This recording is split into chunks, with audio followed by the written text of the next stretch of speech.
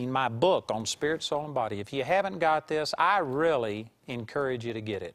I've heard thousands of people testify about how this has just changed their life. And we also have of course, we have a CD set and we have a DVD set as seen here on television. But I also have a new study guide. And this is the same teaching put into a study format. I'm excited about this truth, and I just believe that the Word that is contained in these truths that we're talking about will change your life as it has mine. So I've already laid a foundation on some of this. I've used 1 Thessalonians 5:23 to show that we have a spirit, soul, and body. Functionally, most people only acknowledge the physical body and the soulish realm because they're tangible. And you are in touch with them. You automatically know if your body's hot or cold, hurting or feeling good. You know your soulish realm, whether you're happy or sad. You are constantly monitoring these, and everybody knows the existence of your body and your soul. But the spirit is a third part of you that 1 Thessalonians 5:23 says you have a spirit, soul, and body. And in the spirit realm, Jesus said in John 3:6 that spirit is spirit, flesh is flesh. You can't feel or discern. There is no connection between the physical body, the soulish realm, and your spiritual realm. Spirit is spirit, flesh is flesh. And so because of that, most people are what the Bible calls carnal. And of course that word has a connotation that is very offensive to some people, and they think that means sinful or ungodly. And it is true that a tremendous amount of carnality is sinful and ungodly, but the word carnal just literally means of the five senses. When the Bible is talking about being carnal, it's talking about being physical, flesh-oriented, controlled, being focused on that. And so if you are carnal, occupied with only your five senses and what they can tell you, then most people functionally don't even acknowledge the existence of the Spirit. And certainly they aren't familiar enough with the spiritual realm and who we are in the Spirit to have that truth change their life. One of the things I'm trying to do through this teaching is to let you know that there is a spirit inside of man. And the spirit and soul are different. You can't feel the Spirit. People will use that terminology and say, do you feel the Spirit? And I'm not going to teach on that right now, but technically you cannot feel the Spirit. When you do, quote unquote, feel the Spirit, the way people talk about, what that is, faith is tangible. Faith, the anointing of God, can be felt. You can actually put it into a cloth. Acts 19:11.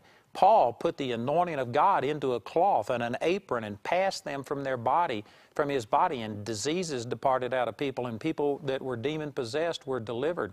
Faith is tangible. Faith can produce physical things. So when you are in faith and perceive by faith, not by your five senses, but by faith, that the Spirit of God is here, that the anointing of God is here, well, then you can feel the effects of that faith.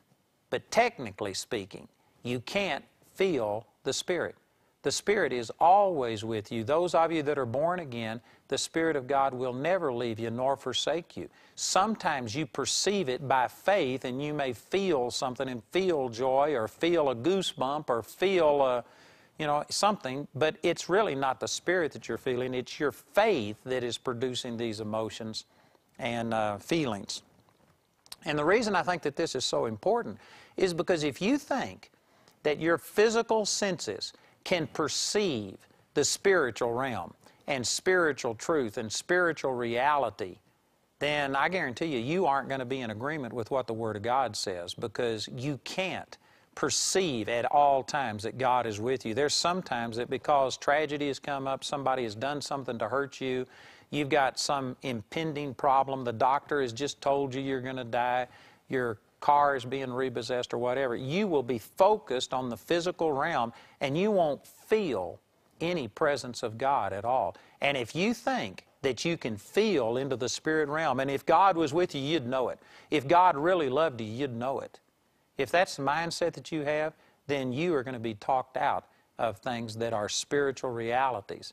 It transformed my life to recognize that there is a spiritual world and there's a spirit on the inside of me that cannot be discerned by any physical standard. You have to just go to the Word of God and take the Word of God and believe what it says. Boy, this began to transform my life. And let me turn over to another passage of Scripture and share this with you. This is one of the Scriptures that God used that just revolutionized my life. In 2 Corinthians chapter 5, as a matter of fact, I was going to quote to you from verse 17, but let me read the verse in front of this. I'll need to turn over there so that I'll get it correctly. But 2 Corinthians chapter 5 and in verse 16 says, "Wherefore henceforth know we no man after the flesh. Yea, though we have known Christ after the flesh, yet now henceforth know we Him no more." You know, this is kind of awkward. It's wordy in the King James that I'm reading.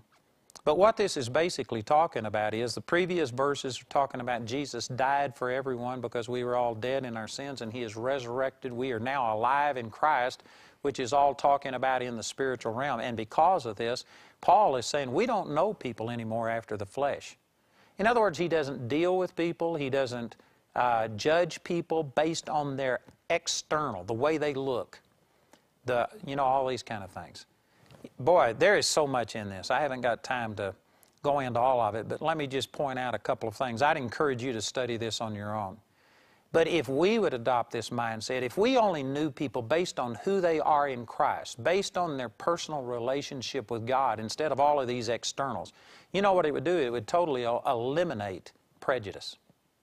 Prejudice based on the color of your skin, or based on whether, the height, or whether you're fat, or whether you are pretty, or whether you're ugly, or based on any of these kind of things.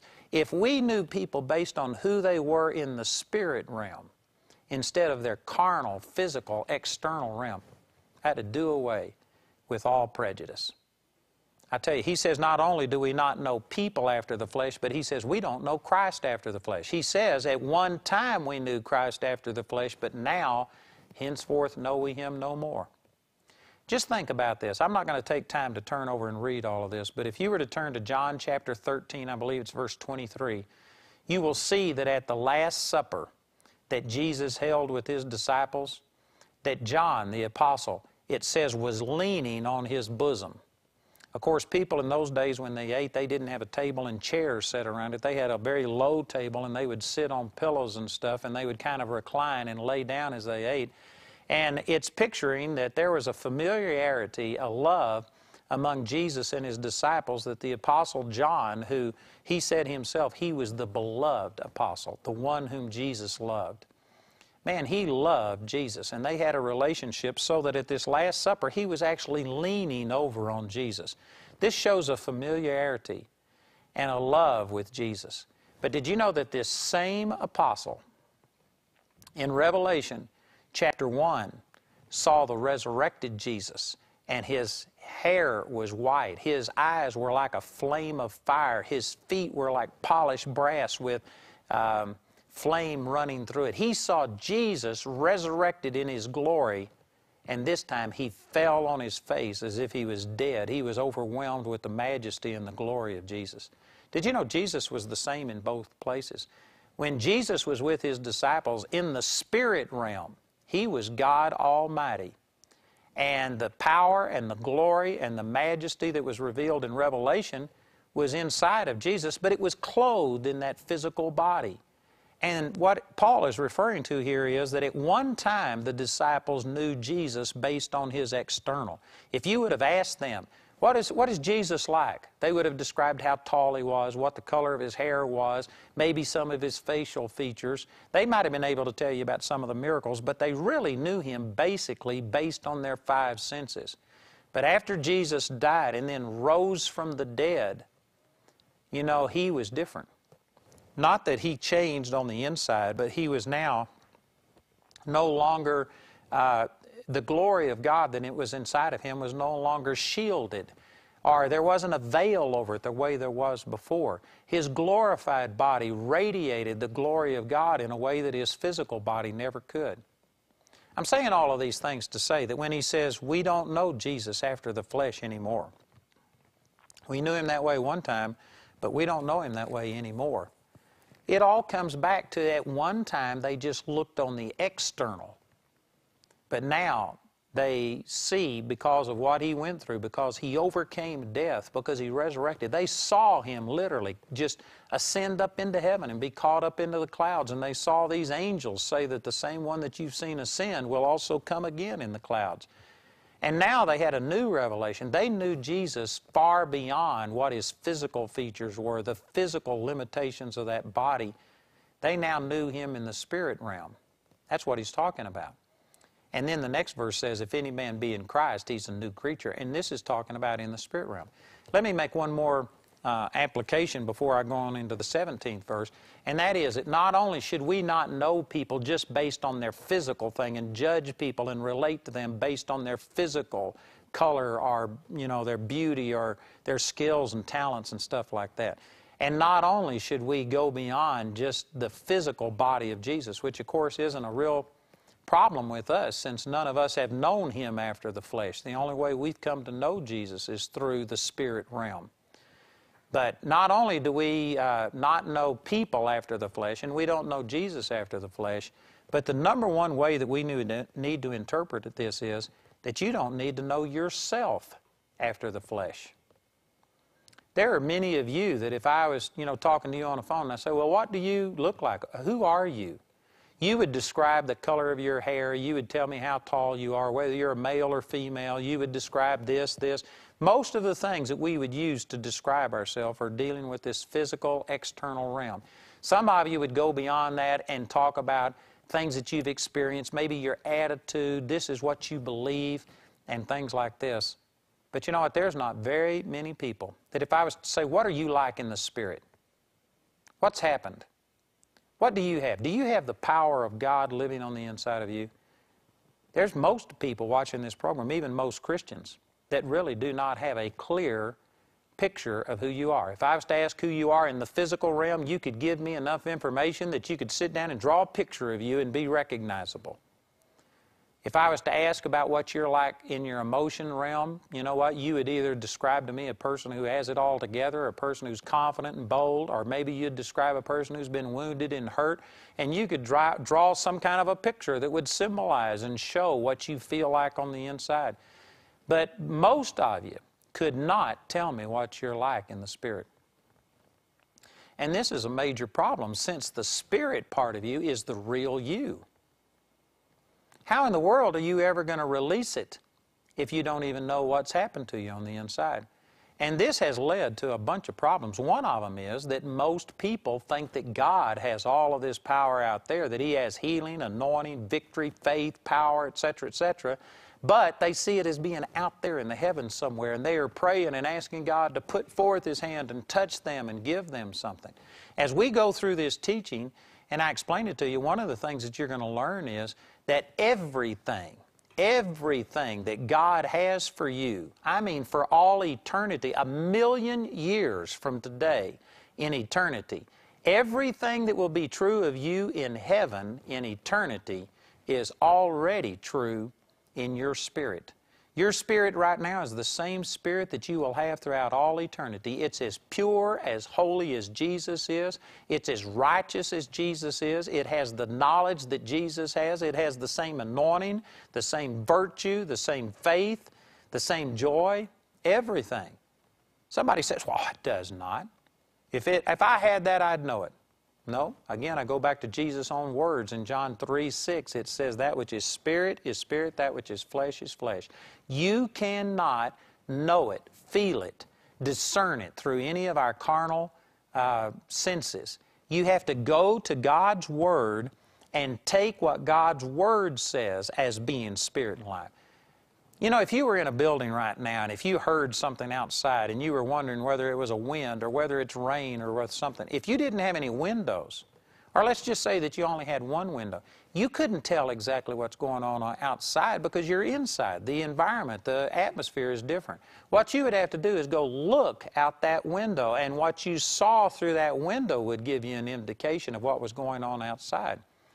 Well, it's the same thing in the spirit realm. You don't know with just your physical limitations what is true in the spirit realm. What you do is go to the Word of God and like a window into the spirit realm. If you want to see what you are like in the spirit realm, then look into the Word. Look through this.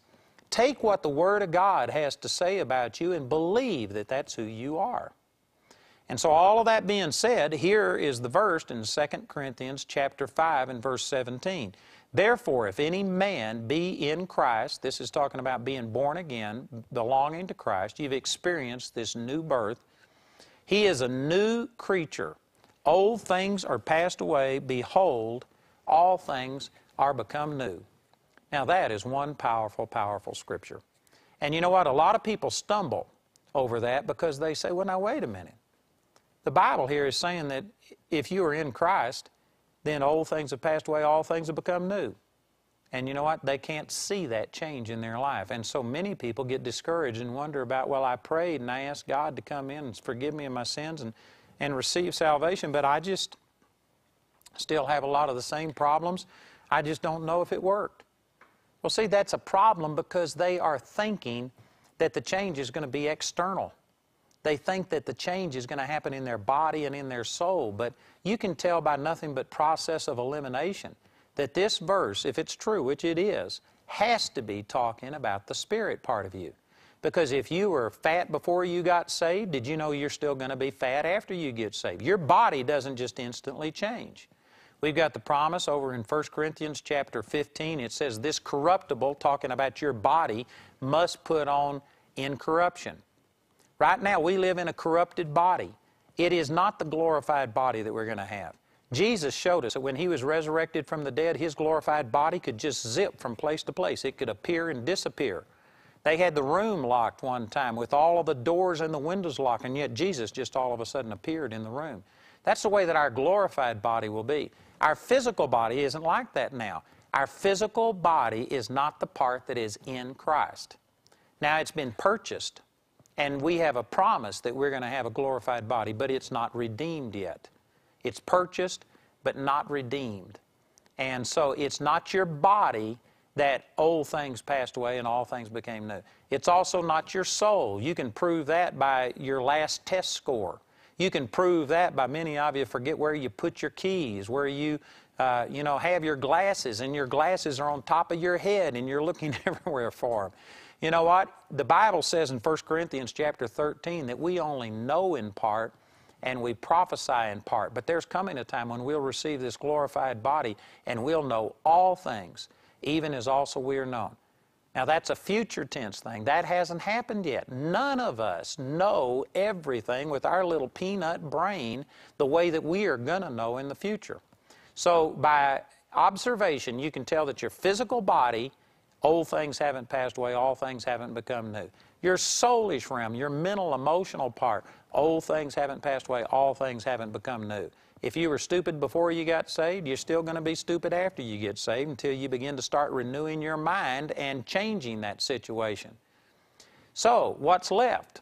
According to 1 Thessalonians chapter 5, verse 23, we have a spirit, soul, and body. We know by observation that your body and your soul, your emotional, mental part, hasn't changed yet. So, 2 Corinthians 5:17, when it says, if you are in Christ, old things have passed away, behold, all things.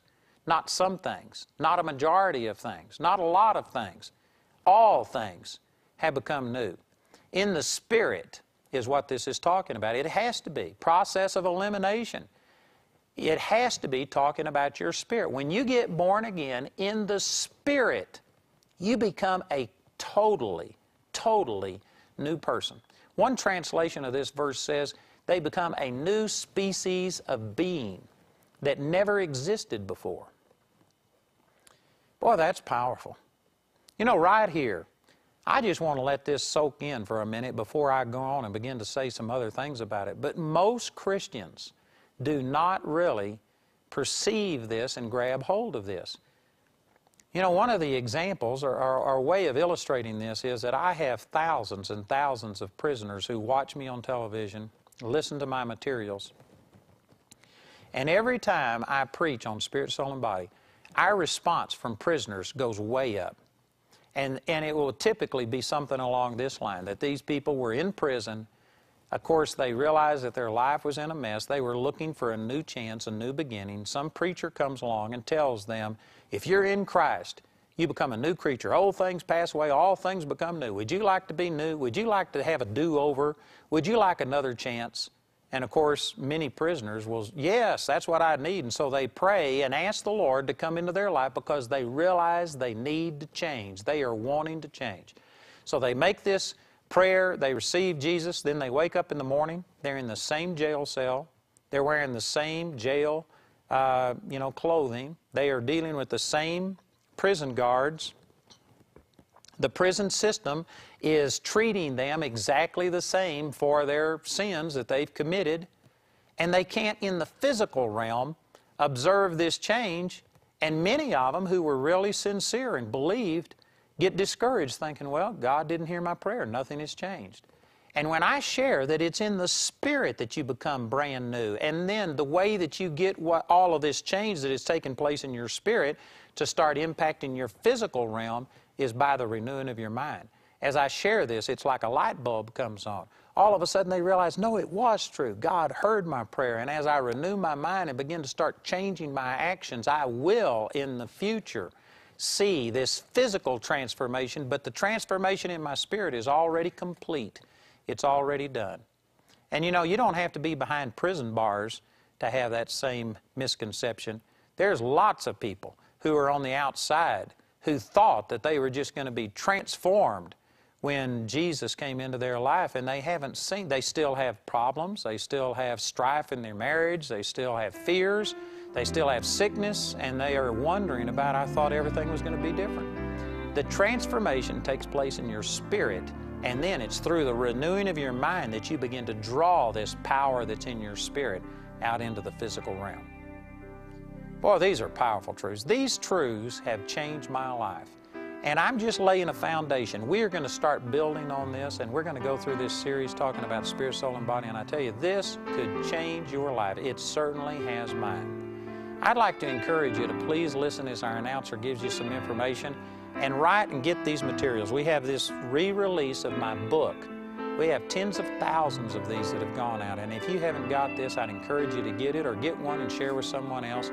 We've got our study guide. Please listen, and then call or write today, and join me again tomorrow as we continue the gospel truth. Andrew's four-part teaching titled Spirit, Soul, and Body is available in a CD album, or it's available in a DVD album as seen on TV. Ask for T1027 and be sure to specify CD or DVD when you make a gift of £13 or more.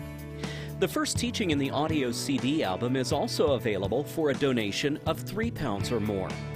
We encourage everyone to send a gift, but if you're simply unable to afford it, Andrew and his partners will provide this first CD free of charge.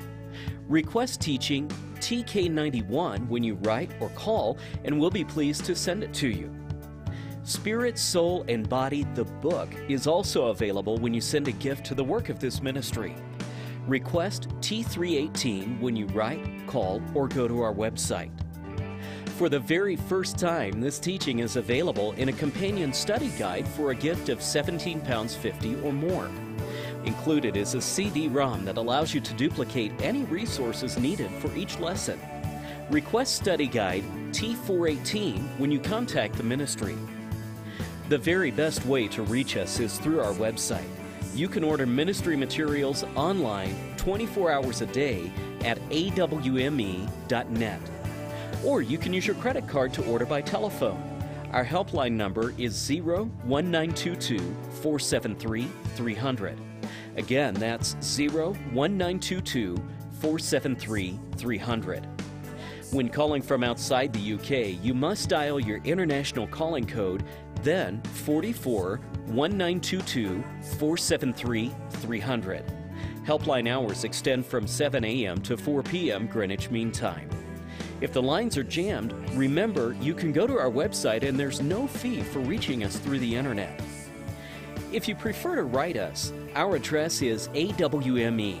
That's Andrew Wommack Ministries of Europe, P.O. Box 4392, Walsall, WS1 9AR, England. We hope to hear from you today. I'd like to encourage you to go visit our website. We have that address on your screen, and I tell you, we have one of the most powerful websites of anything I've ever seen. I get comments about how user-friendly it is. I have hundreds of my teaching available for free downloads. And there's literally been people's lives saved by having all of this teaching material available to them free of charge. We have our living commentary there. I have about, I think it's 8 years or more of our television programs that you can view right there on the website. We have about 10 or 11 years worth of my radio programs there. It's just a wealth of information, so please join us on our website. We'd like to point out Andrew's upcoming speaking schedule. Mark your calendars to come meet Andrew at one of these events and let the Word of God transform your life.